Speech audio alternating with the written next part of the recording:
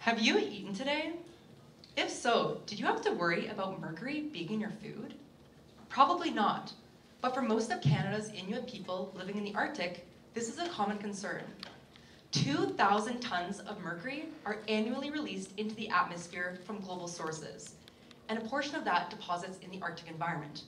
Now, this is problematic because mercury is a toxic metal with several negative health effects. These include memory loss, tremors, developmental impairment, and the list goes on. The largest source of mercury exposure to humans is through eating fish. But why is that? Well, it has to do with mercury's ability to accumulate in food chains. For example, mercury deposits in the water, it's consumed by little plankton, who are then eaten by something bigger, such as shrimp. They're then eaten by small fish, who are then eaten by big fish. And at every level of this food chain, the amount of mercury will increase. It's kind of like a video game. When you surpass more levels, you get more points. But in this case, more levels means more mercury. So that in the end, the big fish end up with the most.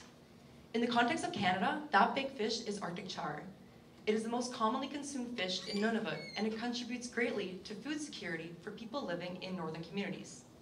Now, Inuit are closely connected to the land. Consuming hunted and fished foods is not only important for diet, but also for cultural connectivity. But as we all know, climate change has thrown the Arctic into an unpredictable state, so the quality of these natural foods is in danger. But there is some good news. What if I told you not all Arctic char eat the same? So not all Arctic char will have the same amount of mercury. Some Arctic char will feed in the deep end. Now these food chains have more levels, and therefore those fish end up having more mercury.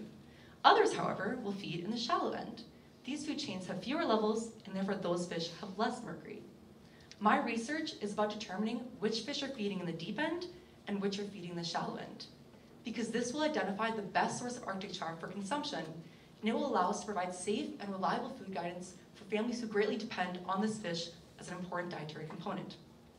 Now, it is important to keep in mind, though, climate change can directly alter the structure of these food chains, and that would affect the amount of mercury in the fish, either making them safer or more toxic.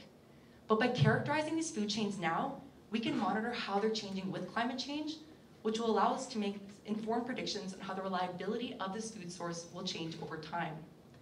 I'm doing this research today so that hopefully in the future, all Canadians can feel confident that the personal food choices they make won't put them at risk to the toxic effects of mercury.